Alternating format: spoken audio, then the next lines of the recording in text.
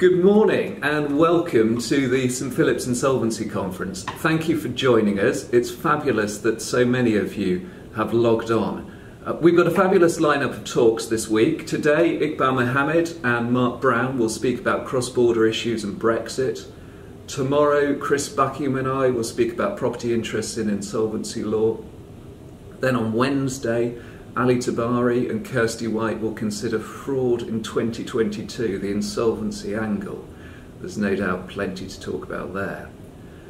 On Thursday, Avtar Kanguri and Natalie Kearney will speak about economic duress, including, of course, the recent Pakistan International Airlines and Times travel case, and also about personal guarantees. Then, to round off the week, James Morgan will consider the current case law on misfeasance, and Raghav Trivedi and Amanpreet Kaur will bring you a general case law update.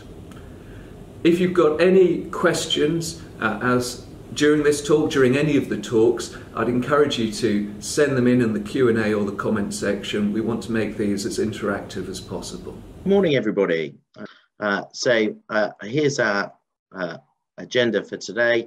I'm going to start by talking about cross-border issues that do not involve issues of Brexit. So we're going to look at recognition of foreign proceedings at common law. Then we'll look at recognition under the cross-border insolvency regulations. And then finally, a case that concerns Section 236 of the Insolvency Act in a cross-border context, and importantly considered the issue of witness immunity. And then after I've spoken, Iqbal Mohammed will talk to you about Brexit-related cross-border issues, the transition period, and then after the transition period has ended. So in order to talk to you about updates on cross-border insolvency, I'm going to talk to you about a number of cases. And I'm going to start by talking about Kuriva against Bedjamov, a case this year in the Court of Appeal. The question before the appeal court was whether the judge was right to recognise a Russian bankruptcy. That's the first question.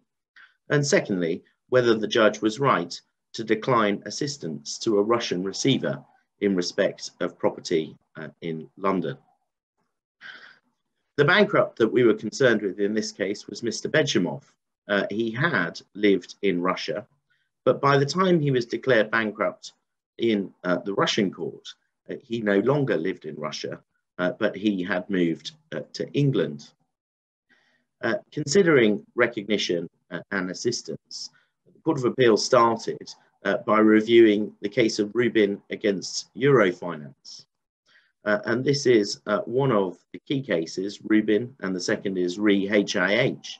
That considered recognition of foreign insolvency proceedings in England and Wales. And in Rubin, the Supreme Court had summarised that there are 4 ways of recognising foreign insolvency proceedings in this jurisdiction. The first is the EC regulation and recognising proceedings through that route. And the Court of Appeal noted that following Brexit, the EC regulation would no longer be available where main proceedings are opened after exit day. More on that to follow with Iqbal. The second way of recognising foreign insolvency proceedings is under Section 426 of the Insolvency Act 1986, whereby a foreign court can ask for the assistance in insolvency proceedings of the court here. But that section only applies to relevant countries, and they're defined in Section 426(11) of the Insolvency Act. And they're essentially countries that share a common law tradition with England and Wales. It doesn't include Russia, so didn't apply to the case of Mr. Bedjamov. The third method of recognition is under the cross-border insolvency regulations. That concerns the UNCOTROL model law. And in order for proceedings to be recognised under UNCOTROL, there must be foreign main proceedings or foreign non-main proceedings. Foreign main proceedings are where foreign proceedings have been opened, where the debtor has their centre of main interests. Foreign non-main proceedings are insolvency proceedings opened in a country where the debtor does not have their centre of main interests, but the debtor does have an establishment. Mr. Bedjamov had, by the time of the bankruptcy, moved out of Russia to England. So it couldn't be said that the Russian bankruptcy proceedings were foreign main proceedings because his centre of main interests were not in Russia. Nor could they be said to be foreign non-main proceedings because Mr. Bedjamov did not have an establishment in Russia. So in the case of Mr. Bedjamov, we couldn't use the EC regulation, couldn't use section 426, we couldn't use the cross-border insolvency regulations. And that leaves recognition at common law. Recognition at common law had been considered, as I say, in Re HIH and in Rubin. And the courts have sought to develop a model called modified universalism. And what that means is that the court should, in general, try at common law to ensure that bankruptcy proceedings are governed by one universal insolvency procedure, and that the common law should seek to assist the realisation and distribution of a debtor's assets in accordance with that single insolvency procedure. In relation to the recognition appeal, the bankruptcy was brought on the basis of a guarantee. And Mr. Bedjamov had put in written evidence denying that he had signed the relevant guarantee and therefore denying the appropriateness of the bankruptcy procedure. And the judge at first instance had dismissed that evidence and on the basis of the bankruptcy order appearing to be good and proper, had recognised the Russian bankruptcy proceedings.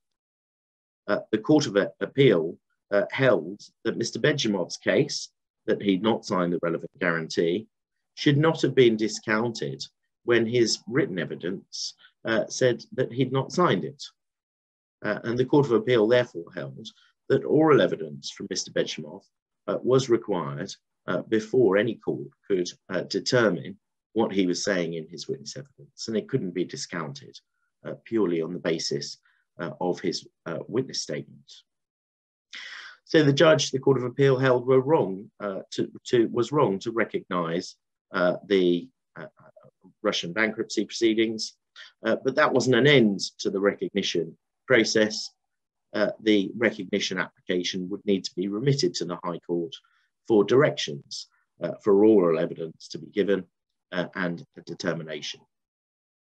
What's more interesting for our purposes is the second part of the appeal, which was whether the judge was right to dismiss an application for a recognition of a receiver over property in London.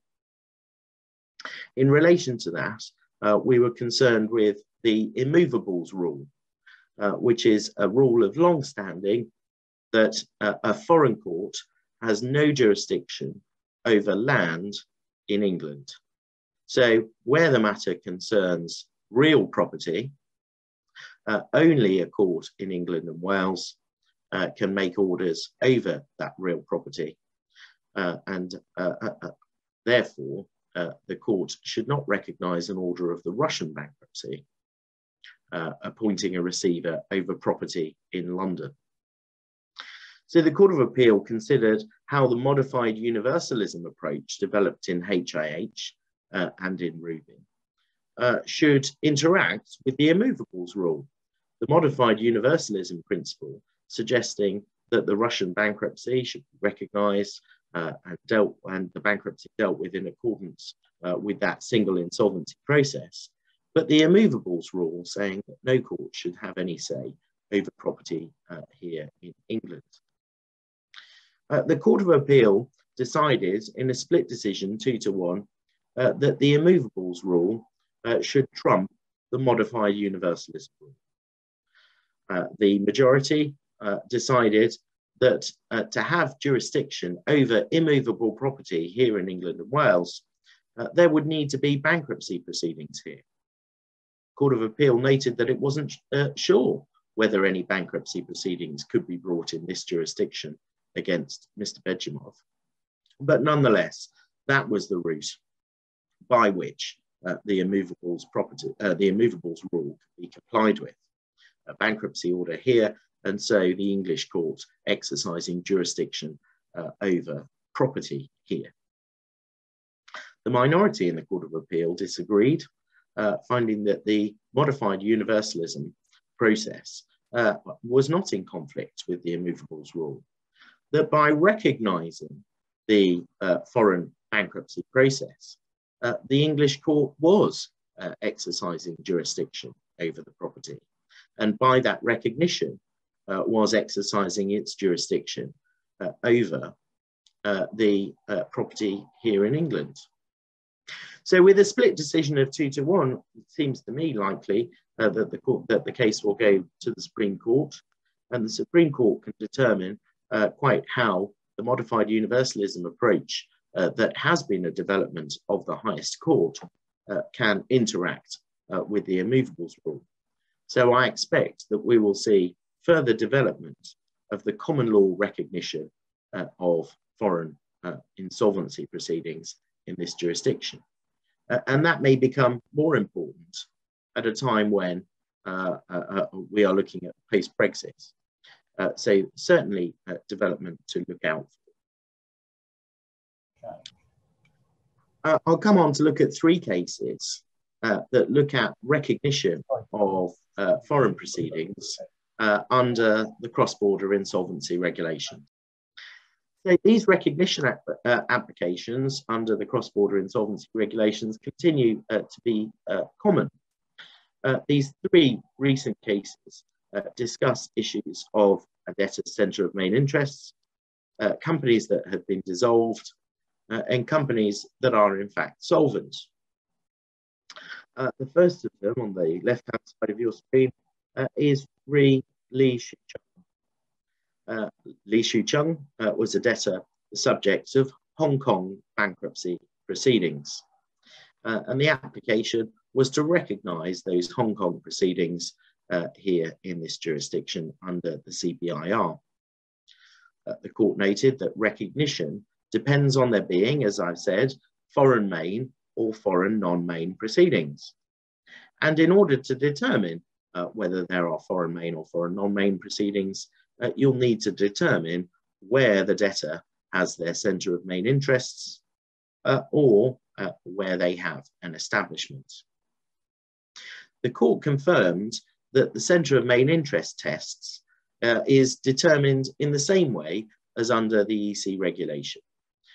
The uncontrolled model law doesn't have a definition of centre of main interests, but there is a long body of case law developed under the EC regulation in relation to COMI, and that should be treated in the same way under the uncontrolled model law. What that case law says about determining a debtor's centre of main interests is that what's important is what is apparent to creditors. What would a creditor looking at this debtor think of that person's centre of main interest? Here, the debtor had moved from Hong Kong to England. He had his residence in England, and therefore argued that his centre of main interest was in England and not in Hong Kong. The court examined all of the evidence and placed particular weight on what would have been apparent to creditors, and found that notwithstanding that the debtor's residence was in England, his centre of main interests remained in Hong Kong. And the result was, therefore, that the Hong Kong proceedings were foreign main proceedings that could be recognised under UNCTRA. The importance of this case is to show that determining COMI will always be fact-specific. It will usually require a full examination of the debtor's communication with creditors and the debtor's situation to examine and determine what creditors would see as being the debtor's centre of main interests. The second of these three cases is Re Deep Black Drilling LLP. As you might imagine from the name, this was a mining partnership. Deep Black Drilling LLP was a company or an LLP registered in England and Wales, but had its operations in Brazil. It was subject to foreign main proceedings in Brazil. But 6 months prior to the bankruptcy, the LLP was dissolved in England and Wales. The court found that that didn't prevent recognition of the foreign main proceedings, even though the LLP had ceased to exist here in England and Wales. And that had happened because there had been a prior restructuring process when the LLP was still on the company's register. But by the time that restructuring process was converted into a full-blown insolvency process, the LLP had been dissolved. So the court held that doesn't prevent recognition, but that the assistance to be given by way of recognition should be limited to giving permission to the foreign representatives to apply to restore the LLP to the register. Otherwise, that action might be restrained by the general stay on proceedings that occurs once foreign main proceedings are recognised. And one would expect that to be the first step to be taken by the foreign insolvency practitioners. As the court noted, upon the dissolution, all of the LLP's assets would have vested in the Crown as bona vacantia. And so the first thing they would need to do is restore the LLP to the register. But once that's done, it would appear that it's no different to any other recognition. The third case involving the CBIR is Re Sturgeon Central Asia Balance Fund Limited.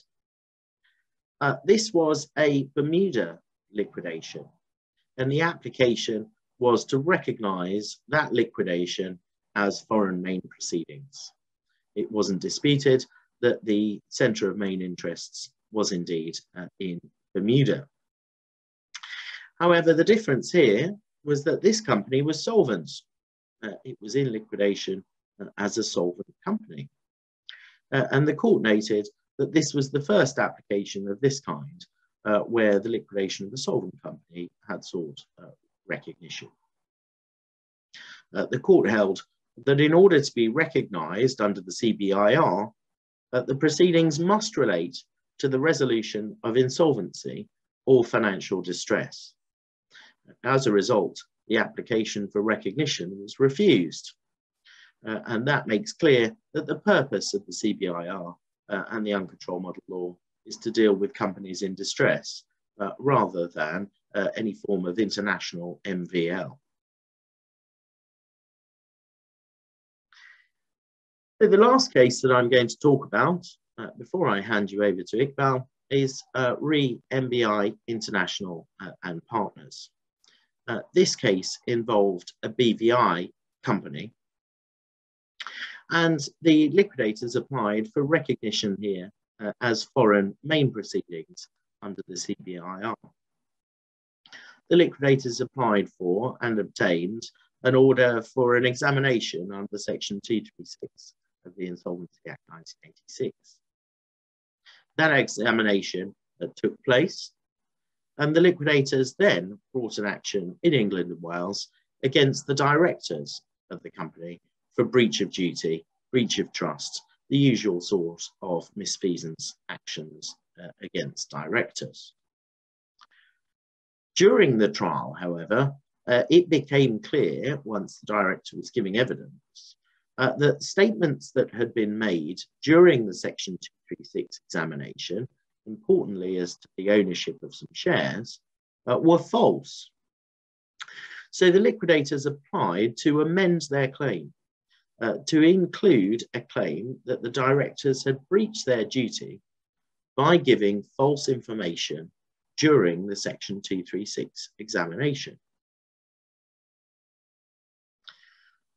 That amendment application was ultimately refused. The judge at first instance had allowed the amendment, but the Court of Appeal overturned that decision. The basis of opposing the application for amendment was that when a person is subject to an examination under Section 236, they have the benefit of witness immunity or immunity from suit. The Court of Appeal held that that was right, that 236 examinations are part of a wider judicial process. Therefore, the examinee is entitled to immunity from suit in relation to statements made during the examination. And that applies whether the statements are made orally or in writing. So what's said during the Section 236 examination cannot form the basis by itself of a cause of action. It may, however, be subject to the oversight of the court, for example, by way of contempt. But it can't form the basis of a cause of action by itself, which is what the liquidators had sought to do here by bringing a claim by alleging breach of duty in giving that false information. Now that applies both domestically and in the cross-border context. The court also held that the fact that this was a BVI company didn't make any difference to the nature of the 236 examination as a judicial process. And so importantly for us, that means not only does this immunity apply where there's a cross-border aspect, but indeed in any 236 examination. Well, those are the cases that I wanted to talk to you about in relation to cross-border insolvency. If you have any questions on a cross-border issue, please do pop it in the Q&A. I'll be happy to talk about it. Meanwhile, however, I'll hand you over to Iqbal. Thank you, Mark. Right, the other thing that's been going on for 2 years is Brexit. We may have missed that with all of our mask wearing and lateral flow testing. It's been 2 years since the UK left the European Union, as at 11 o'clock at night on the 31st of January. How has the legislative landscape changed for insolvency practitioners since Brexit? There are 3 periods that we're going to talk about. The first is up to exit day, which was on the 31st of January 2020. The transitional period, which ended at 2300 on the 31st of December 2020. And then the post-transitional arrangements. During the transitional period, in essence, EU legislation was directly applicable in the UK, and the UK was treated as if it was still a member of the EU, even though, of course, it wasn't. And the Insolvency Regulation of 2000 and the more widely known recast Insolvency Regulation still continue to apply. And in essence, the change from the transitional arrangements to post-transitional arrangements is to what extent the recast insolvency regulation applies. The legislative scheme that was adopted by Parliament involved, in essence, 2 acts of Parliament. The first was the European Union Withdrawal Act of 2018, which I'll try my very best to call the Withdrawal Act. And how that worked was that it took a snapshot of the EU law that already applied as of the 31st of December 2020 and incorporated that into English law before it was then amended by English law to adjust and reflect the new realities of Brexit in the United Kingdom. The assumption was that there would not be a deal and all of the no-deal provisions would kick in as of exit day. We now know that there was indeed a deal made with the EU, and as a result, the Withdrawal Agreement Act was passed and giving effect to the withdrawal agreement. And as a result, what that did was it moved the effective dates of the statutory instruments made under the Withdrawal Act to the end of the transition period as opposed to the exit day. We're really concerned with one statutory instrument, that is the Insolvency Amendment EU Exit Regulations. I'll call them the Exit Regulations for short. And in essence, what they do is twofold. During the transition period, they're the legal basis for ensuring that the recast insolvency regulations apply, even though the UK is no longer a member of the European Union. And then following transition, following the transition period ending, they then incorporate into UK law, a modified version of the recast regulation, the recast insolvency regulation.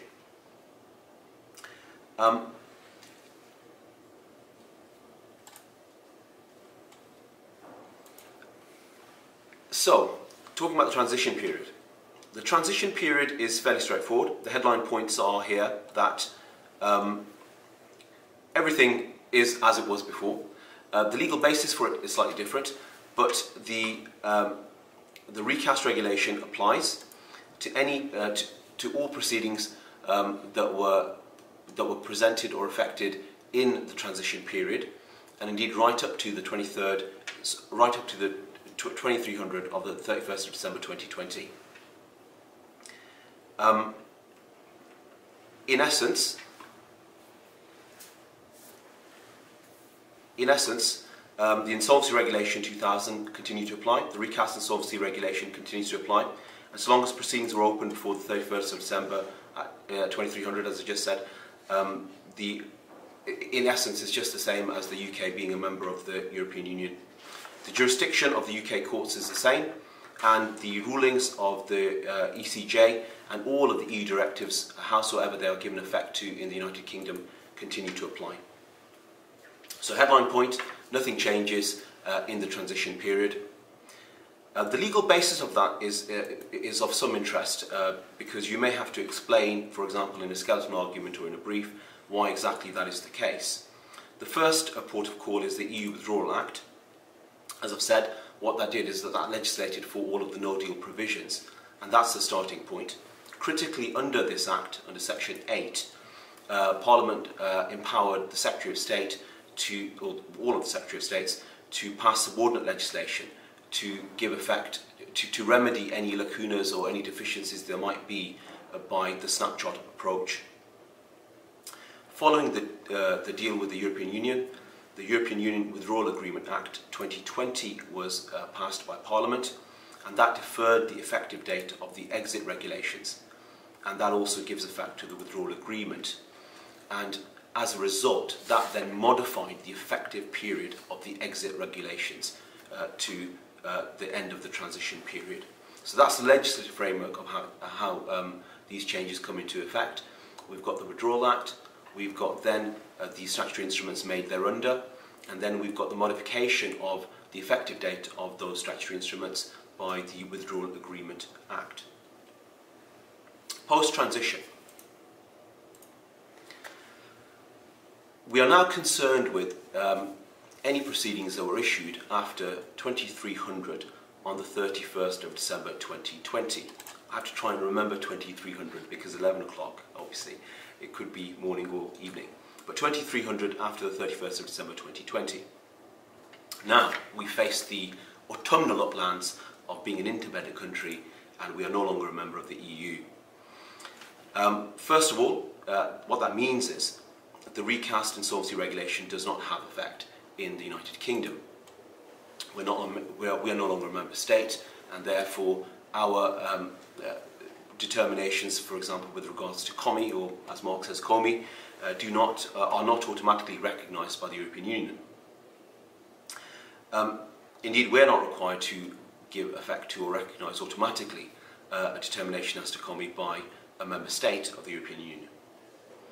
Importantly then, for us as a non-member state, the national law of the member state in question, be it Poland or France or Germany, becomes relevant, because whether or not our determinations as to COMI or whether or not our main proceedings would be recognised in another member state is really a matter of the substance of the domestic law of the member state in question, for example France or Poland or whatever the member state. With regards to the exit regulations then on this point, they apply, and I'm going to be concerned with their effect following the transition period. First of all, they don't apply to what I've referred to as accepted proceedings. These are proceedings where the main proceedings were opened during the transition period. So we're all fine if you opened the main proceedings during the transition period or before that. We're concerned with what happens after the transition period concluded. In essence, what the exit regulations do is they import the recast insolvency regulation with some modifications. And they're referred to in many different ways, but the statutory instrument refers to it as modified, the recast insolvency regulation as modified by UK domestic law.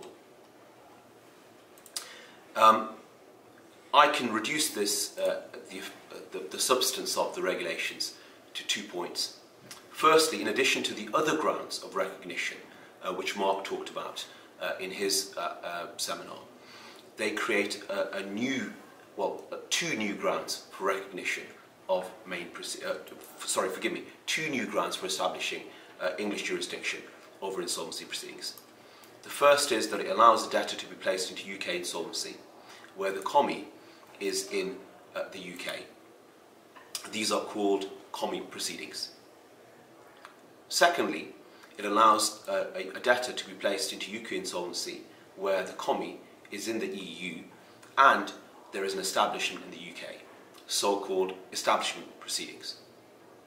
So these are the two new bases to found UK jurisdiction over insolvency.